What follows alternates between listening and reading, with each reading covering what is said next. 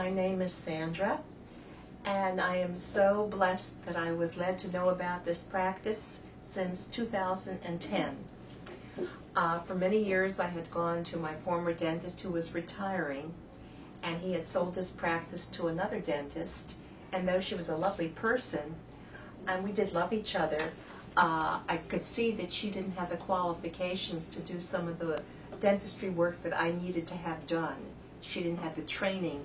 And when I shared this with my dear friend Beth, who worked with other doctors and so forth, and we prayed together, and this was a matter of prayer for me. She said, I have to take you to my dentist. My son and I go here to him for years, and we love him.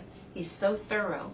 So because we were such good friends, I came to her dentist, and I was so blessed.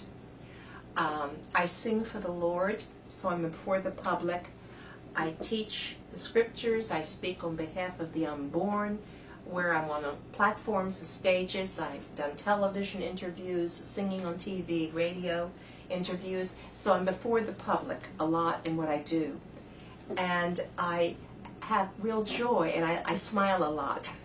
People talk about that, but my teeth needed some help because I was smiling so much, and one tooth was so badly cracked I had to have Dr. Mazza put in an implant. I'm just so glad God led me to Dr. David Mazza.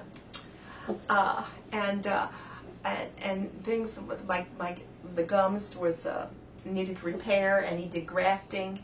And Bethy was there that day with me because I knew I would be asleep during the process, and she would have to be my chauffeur to take me home. And it was such care given me that I was comfortable, that I was not in pain. And then he would call me and check on me that night, and sometimes he'd call the next day, Sandra, how is it? How are you feeling? Because I could see the concern he had for each and every one of his patients.